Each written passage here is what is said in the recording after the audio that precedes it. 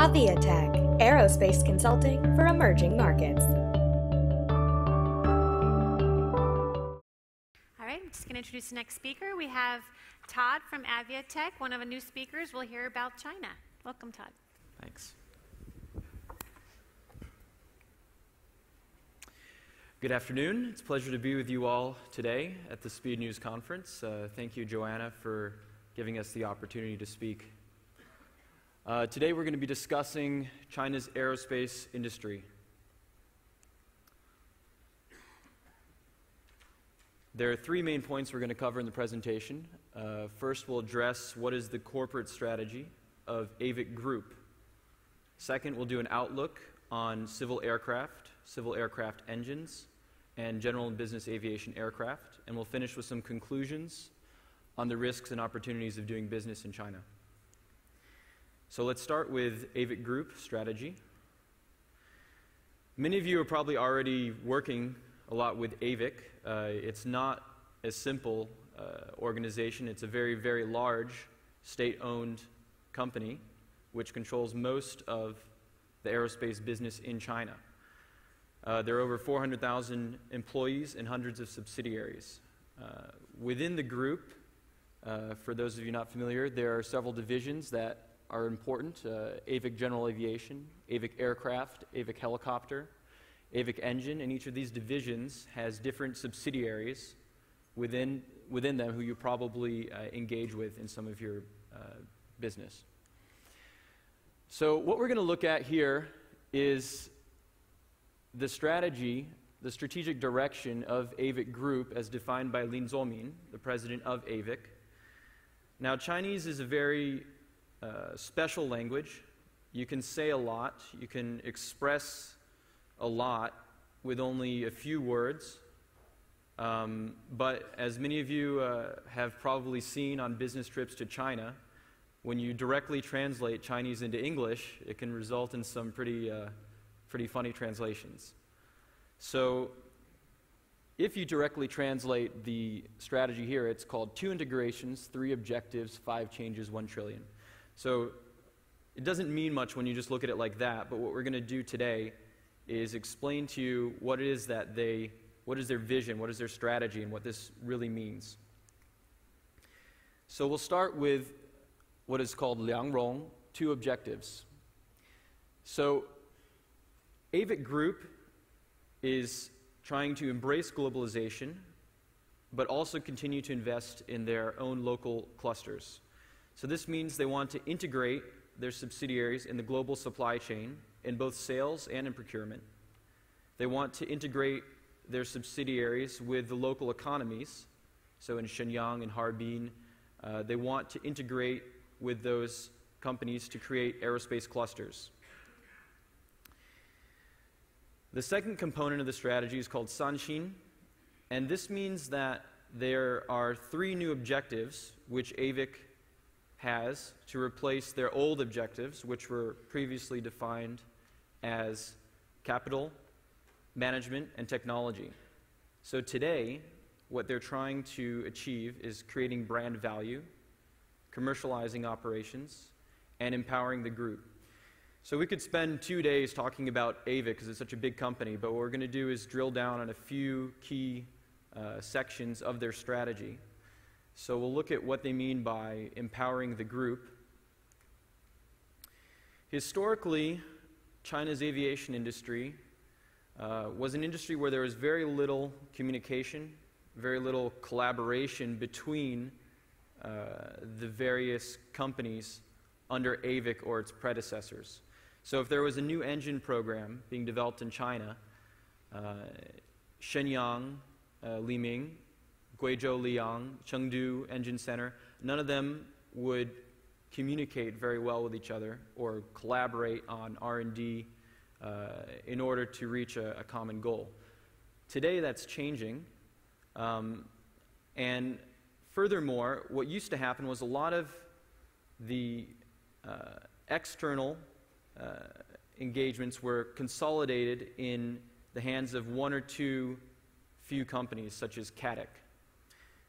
So today, what they want to do is they want to empower those subsidiaries or those divisions to go out on their own and encourage international cooperation, encourage working with external suppliers, partners, and also encourage collaboration within the group.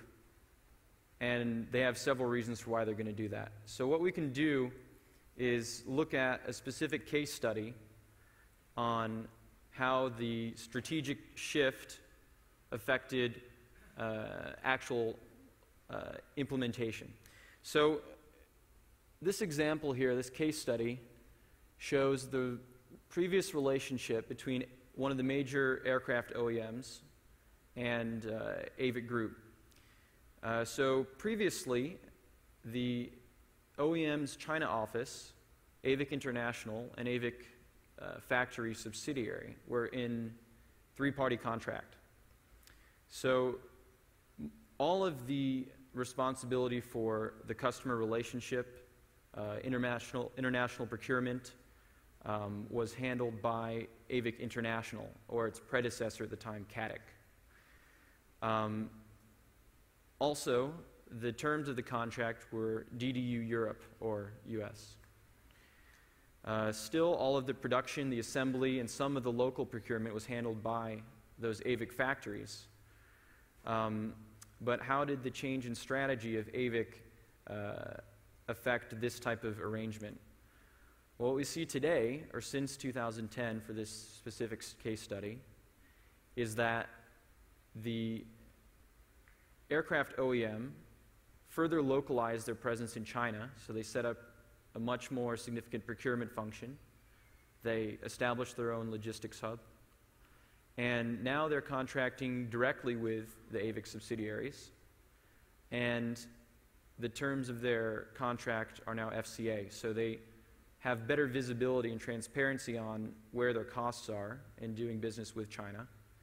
And the AVIC factory is, and when we talk about this, we're talking about the various subsidiaries such as AVIC Shenyang, AVIC Chengdu. They took on more of the responsibility for procurement, customer relationship management, and what it did was it put AVIC International into more of a distribution type of role with the international suppliers. So I think this is an important change for a lot of companies to pay attention to, especially distributors. And it shows how some of these strategic changes in the group strategy of AVIC were reacted to by foreign OEMs and by AVIC internally. The next component of AVIC's strategy is called Wuhua, and this means 5 changes that are needed to achieve the long-term goals that they set.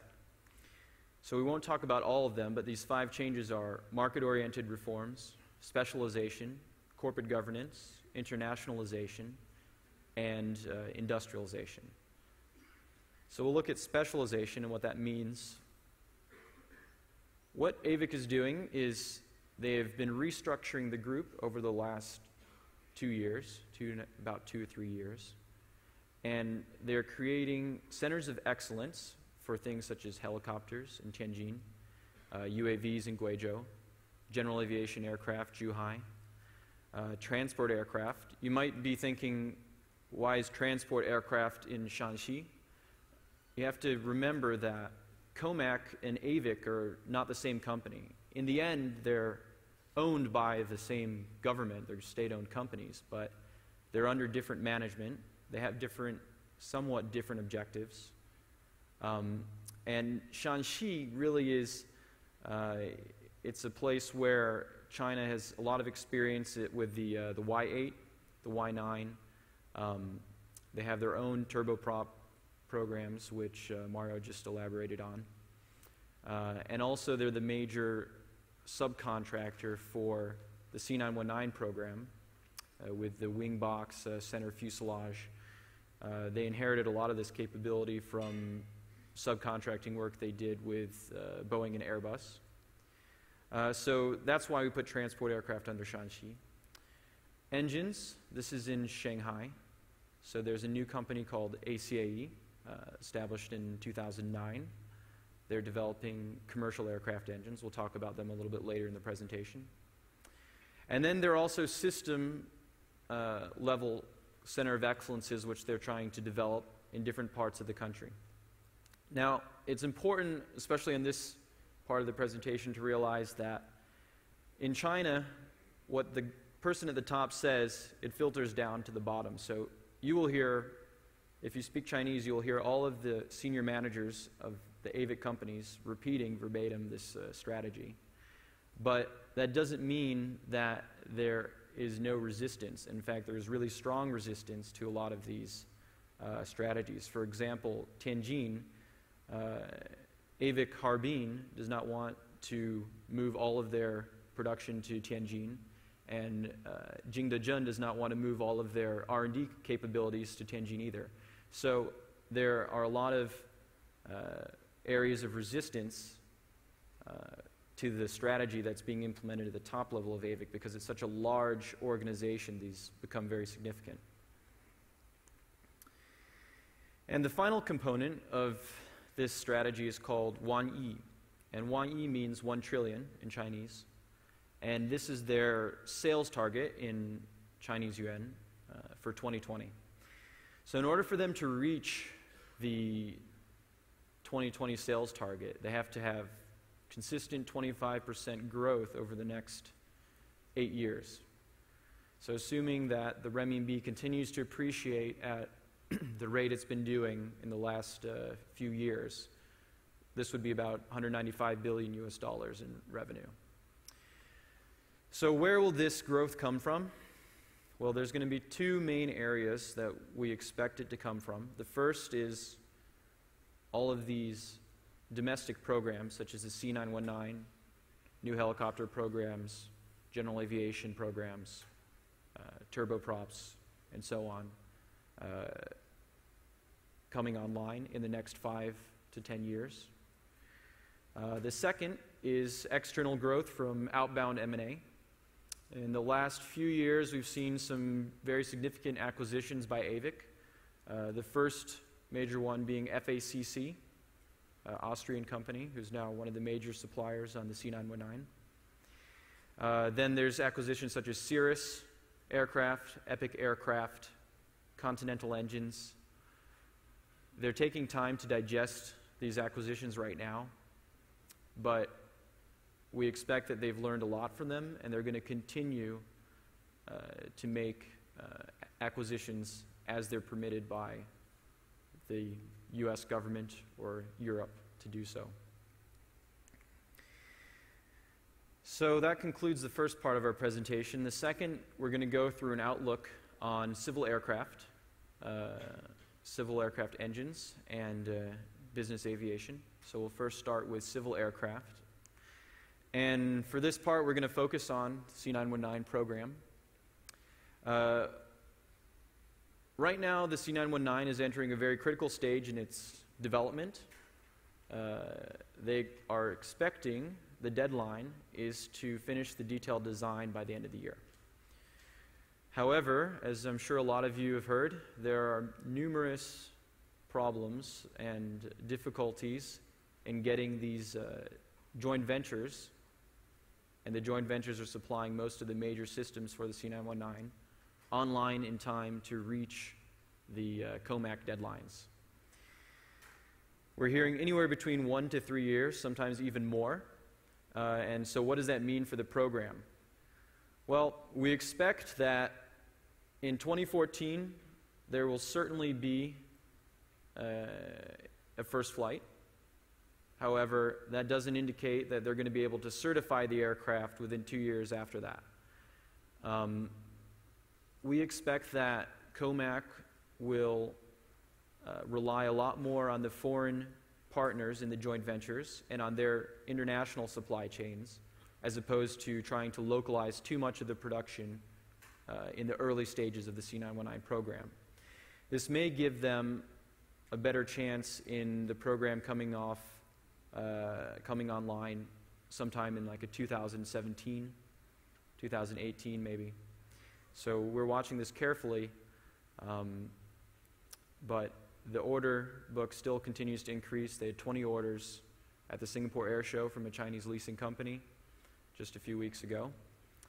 And the other program, which we can talk about maybe in the Q&A if we have time, is the AirJ21, because this will affect the C919 as well.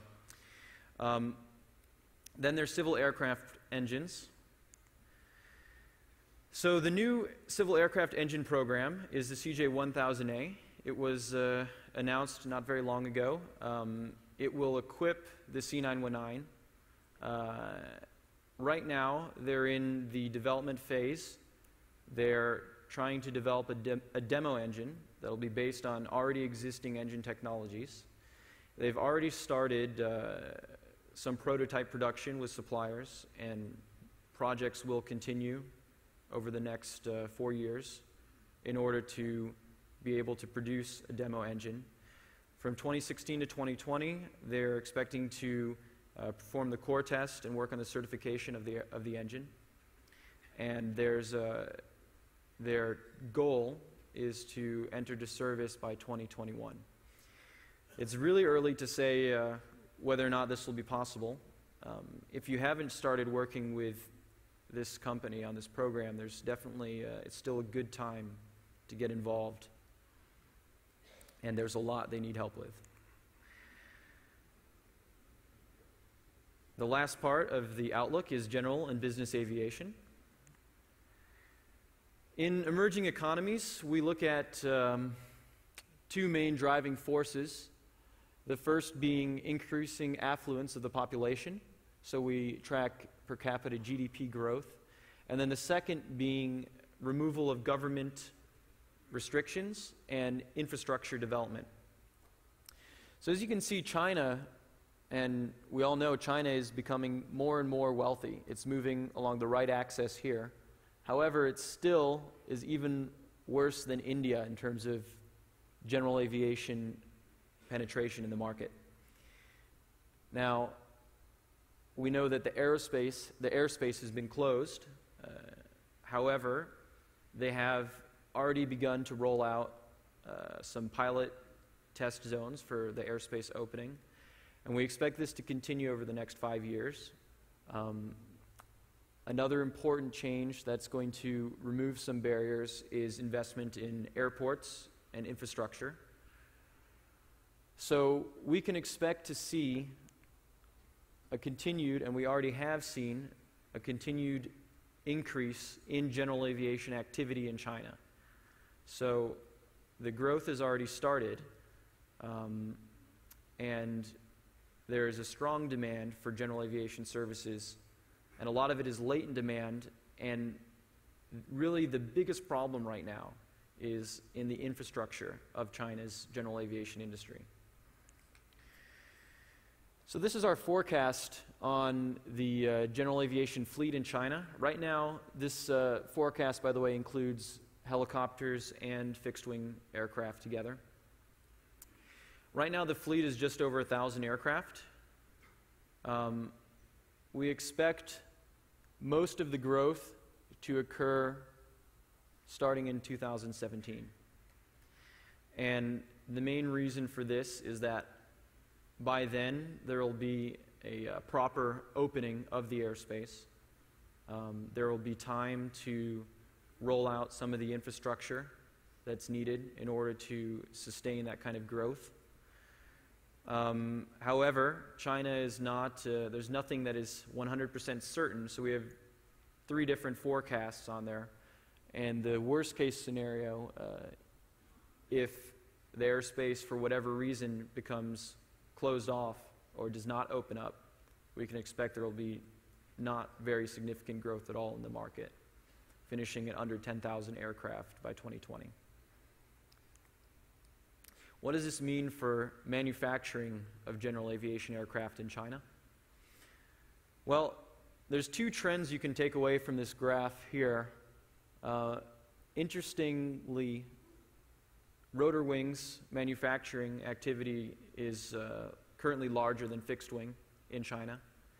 We expect that to change around 2015. and we expect to see a strong increase in general aviation manufacturing activity from 2017 on as some of the programs from KIGA come online.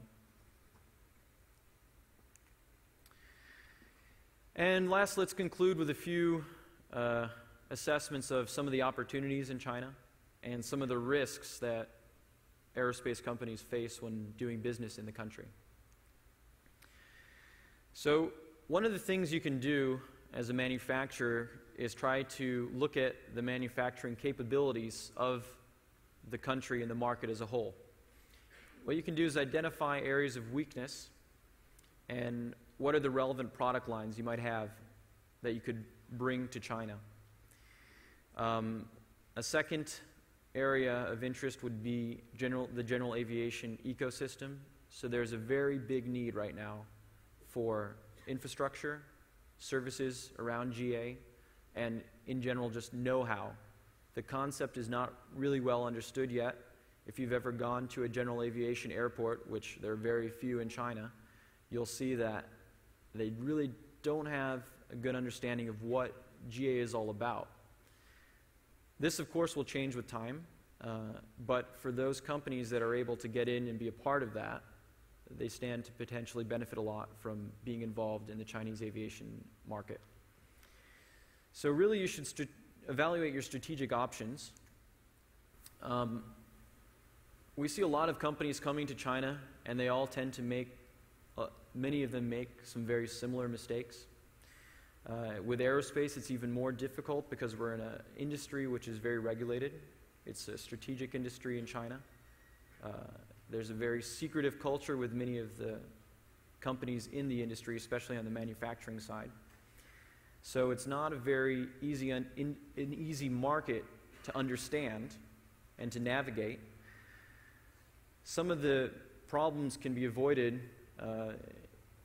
if you don't go with, for example, the first company that seeks you out. This is a very common mistake which people do. Also, you want to be careful who you take your advice from. There's a lot of China experts out there, but really you should deal with professionals who understand the industry and understand the market. So, making some of these mistakes really magnifies the risk of IP theft, problems with the joint venture, legal issues down the road. A lot of this can be avoided if you follow a proper strategic approach to the Chinese market. What we recommend is that you first evaluate what is the right value proposition to bring to China. Then you need to assess what are the capabilities that are needed in order to execute that in China. What do you already have? What are your capability gaps? Maybe one of them is spelling. How are you going to fill those gaps? And then the blank slide here is finding the right partner, or partners. So instead of going from number 6, which is the partner comes and finds you, then you figure out all the rest. You start in a logical, strategic order. So this is what we recommend to reduce your risk when coming to the Chinese market, aviation market. So thank you for your attention. If we don't have enough time in the Q&A to address all of your questions, or you prefer to ask a question in private, please feel free to find me or one of my 3 colleagues. We have a booth over there on the right. But yeah, I'd like to open up for questions. Yeah, that's okay with you? Sure. Thank you, Todd.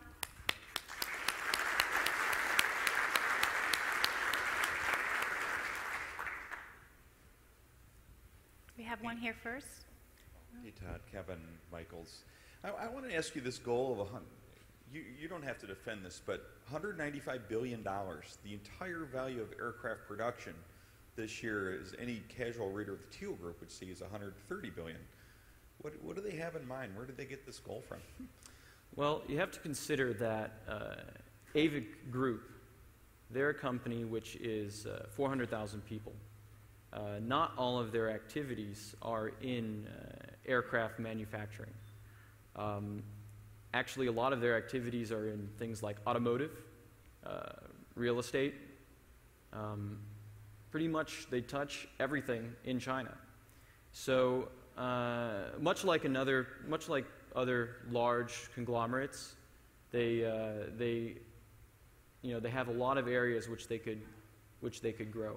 So I wouldn't relate that directly to aircraft manufacturing values, but that will be a large portion of their growth. If you want more information about their split between aviation and non-aviation manufacturing, I'd be happy to give you some more detailed information on that. One over here.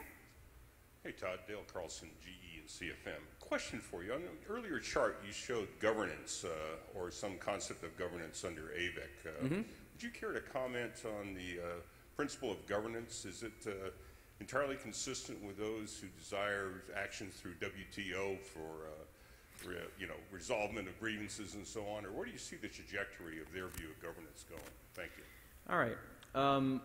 What they really mean by improving corporate governance is, I think AVIC right now has something like 20 listed companies on the various Chinese exchanges. They want to list more and more of their companies on those exchanges. So in order to do that, they need to improve their corporate governance. And I would say they will do it with Chinese characteristics, like they do many other things. So this will, I wouldn't say it's in context of WTO, but it's more so they have their own interests in listing companies on Chinese stock exchanges. That's where they're going with that point. We have one over here. Yeah, Mario Robles with MPC Industries. Hi. Where is the, for Chinese-run companies, where is the management talent, the leadership skills, where's the executive experience and insight coming from to manage and pull off such ambitious plans? And I'm not being critical, I'm being more inquisitive. I know in the U.S. we have high school, college, and universities, master's degrees programs, management training programs. How are the Chinese-run companies? What does that look like? Where are the managers coming from? Good question.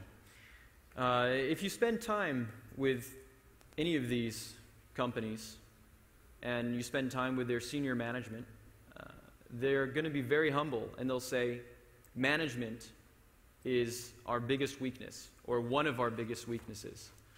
I think that they do, the first step to resolving the problem is to acknowledge it. And it's definitely an opportunity for those people who are able to improve management capabilities, especially in an aerospace context. They have MBA programs more and more in China. I mean, schools such as Harvard, and there's many educational institutions that are investing in China because they identify that management is a key issue in many industries, not just the aviation industry, especially with state-owned organizations. But if you follow over the last even 5 years, just watching how they make presentations, how they present themselves, how they think about strategy, there's always, every year, signs of improvement. So it's definitely one of their weak spots, management, but they're looking for ways to improve it. And one of the ways that they really often try to improve it is by going into joint venture. So they'll say, well, what do you want from our side? The foreigner will ask, what do you want from our side in the joint venture? A lot of times they'll say management technique, improving management. So this is definitely an area of interest for China. Okay, can you, one more right here? Oh, excuse me, go ahead. Matt, go ahead. Matt from Panasonic. Can you elaborate a little bit more on the over here? Oh, okay. Can you elaborate a little bit more on the relationship between AVIC and COMAC? Okay, sure. AVIC does have shares in COMAC, but the relationship between COMAC and AVIC is mainly that of a supplier. So AVIC is the major Tier 1 supplier of COMAC. For aerostructures, Xi'an, Shenyang, Chengdu, Hongdu, these are some of the major aerostructure suppliers, and there's no joint venture for those companies to supply the C919 program.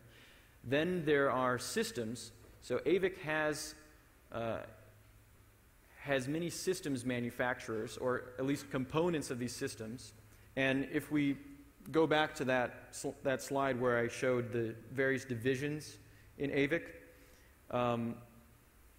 they restructured the company over the last 3 years in order to be able to provide system-level capabilities to a C919 program. So it's really more of a supplier relationship, but they're very closely linked. You know, they hold a minority share in COMAC itself, although the majority of shares in COMAC are owned by the State-Owned Assets Commission, by the Shanghai government, and by some other stakeholders in the industry.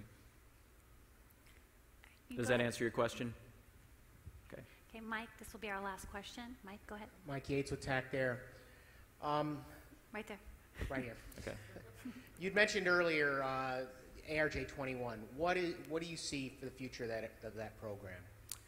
Okay, so a lot of people think the ARJ21 is a dead program.